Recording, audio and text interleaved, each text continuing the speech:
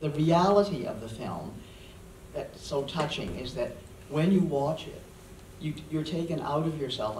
I felt that when I first watched it, and I felt it now. You're taken out of yourself and your own role as a woman and what you've done and who you are and so, and you identify with each of those women. That is what I find so profound and beautiful about the film. Each of those women I identified with. I didn't feel, oh, that's interesting to learn about that, you know? I felt each woman was, I felt a bit of her in me.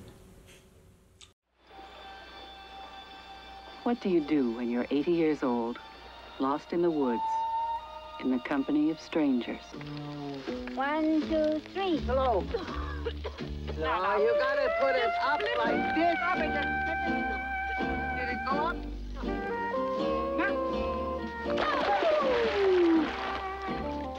Miss. Where'd you learn how to do this whammy? I was a belly dancer in my youth.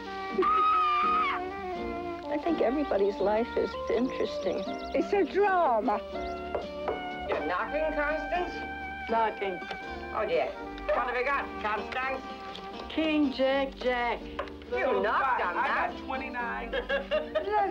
But if you met a right guy today, would you fall in love with him now? I suppose. Why not? You're still alive. Oh, yes. Well, all